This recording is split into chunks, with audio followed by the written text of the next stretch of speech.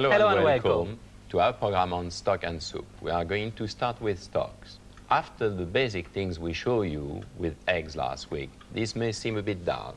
But if you are serious about cooking, knowing how to make a good stock is essential. Even if you don't rely on the stock cube you can buy in supermarket, which I know are immediately noticeable in food, and you are actually making your own stock, this program could be very useful to you. Unless, of course, you are one of those perfect human beings that has never used your stock pot as a dumping ground. Tell me, Albert, have you ever taken any dreadful shortcut, and how is the cooks behave at the garage? Are they very disciplined on how to make their stock? My dear chap, I'm very surprised that you mention the word shortcut. I don't know what it means. The stock pot at the garage is one person who's in charge. It is not a dumping ground. Again, very classical on that. Very, very classical. Well, I'm pleased to hear that. Simmers gently. I just wanted to quickly check if you were doing your job properly. I haven't changed. Well done. Let's have a look at what we've got there on those lovely stock.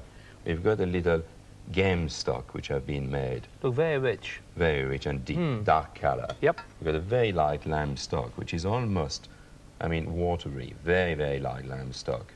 And the most important of all, the basic one, that's the veal stock. Now, the veal stock, it's very important to point out that can be reduced. It takes 24 hours to cook.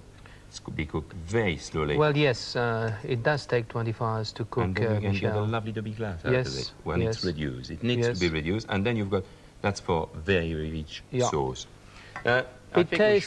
You roast your bones and you cook it. Can we have a look at them on the same time? That's the bones really at their first stage when they're raw. They must be beautifully fresh.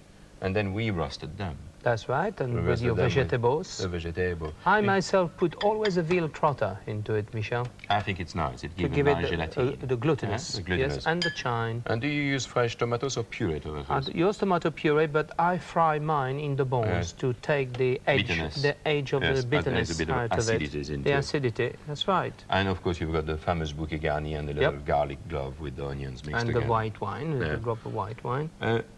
Stock. I mean, what do you say what is your worst experience which you've seen? I've got some experience which I personally like people using flour in stock, which is totally wrong. Yes. I mean, you should not use flours in stock. I've seen onions burned, so it goes... Bitterness, very bitterness of stock. It's bad news, really. Too much of celery, too much of condiment. Yeah. So you don't get the marriage. There is an overpowering it should be. Things. Absolutely. Yeah. Yes. So that's totally wrong. Yes. Yes. Any other thing which you should point out and mention? No, Michel. A stock takes, a good brown stock will take 24 hours. We cook as for 48 hours. But 24 hours is the minimum. It's the minimum. It's a slow process so that there should be no cooking without stock, really. Well, you can't cook without stock. We're talking about serious cooking. Yeah, serious cooking. We'll do exactly the same. We've got all our range of stock. I mean, you can use Q, but as you know, we can always pick it up straight away when there's a Q. Yes, and you see, they can froze beautifully well, so you don't have really to do it too often, your stock. No, once a month, twice a month. Exactly. Yep. So, what is the next thing? Well, the next thing, Michel, I think you... Are you going to do some work? No, well, I'm going out because you're going to do something which is a quick version of white chicken stock, shortcut again. As you know, I do not take shortcut. So rather than see it and suffering, I'm going to leave it to you. Well, in fact, I feel very happy to do what you call shortcut. Yeah, I'm going to bid my goodbye to you. Good. Chicken stock. Now, in this recipe, I'm making the stock from chicken. But a note of warning, do not think that you will make a better stock by steaming at pressure for more than 20 minutes. After this time, pressure cooking extracts too much from the meat bones, and the stock can be cloudy and lose some of its delicacy. Now, let's have a look at the ingredient. The basic ingredient, of course, the chicken. You've got necks, wings, a little carcass, all the bones which have been finely chopped. Nice and fresh, most important. Leeks which have been cut, again little pieces of carrots which have been chopped, mushroom, onions which have been salted with cloves, and a little bouquet garni. Now, the first thing to do, you place your pressure cooker on the hobs and add your butter, a little piece of butter. You then steam very gently, you sweat exactly your vegetable for 10 minutes, no more than 10 minutes. So that all goes there. The bouquet garni will go last. Now, you cover it, and then you leave it on for 10 minutes. So after the 10 minutes have gone, you place your chicken bones into the pressure cooker, and then you cover it up with water. I'm saying covering it up, very important, just up to the bones. So they nicely cover.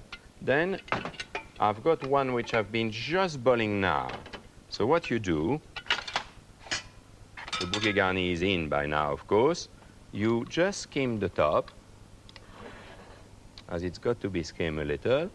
So you take some of the fat away and skim, as there is a little fat. You don't want a claddy stock. There we are. And then you place your lids. You can see that it's beautifully, just nicely boiling. Now, you place your lid inside the cooker pressure, close it nicely, and that's ready. Now, when it's boiling, when the pressure is on, it needs no more than 20 minutes, as I was saying early on, most important of all. And then you've got a lovely chicken stock. Let's have a look at the chicken stock. I've just got one there, which has been, in fact, not only cooked, but drained. So here we've got a chicken stock which has been drained. You can see all what's left of the chicken, carrots, onions, and bouquet garni. And here is that lovely chicken stock. You look at it, it's not cladded. It's clear. That's what we want. We want a light, clear color. So a quick white chicken stock is very straightforward. Well, yes, except for one crucial ingredient, the bouquet garni.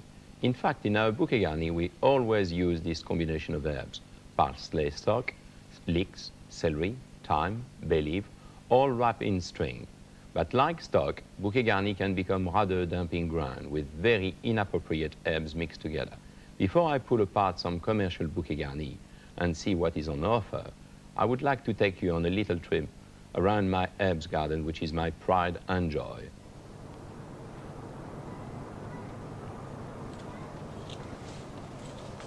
Salut Pierrot. Bonjour monsieur. Comment va le jardin? Oh, très bien, merci. What a lovely cherry you've got there. We're going to use a lot in the next few days. Now, this is Pierrot. Pierrot is my gardener, wonderful guy. He looks after the herbs, and herbs are so important in the restaurant business, especially for me at the waterside. Now, let's remember one thing, however. He's got one drawback. His English is worse than mine. Having said that, let's have a look at the cherry. What a lovely cherry we've got there, Pierrot. I mean, fantastic. Don't cut too much at a time. I really would like to use it as a garnish on the top. You know, not in the sauce. It's a lovely garnish. And we'll use it as well, and we will use it in the series with the little turbot and the salmon. Okay. Now, let's have a look at all your goodies. Take me around. Yep.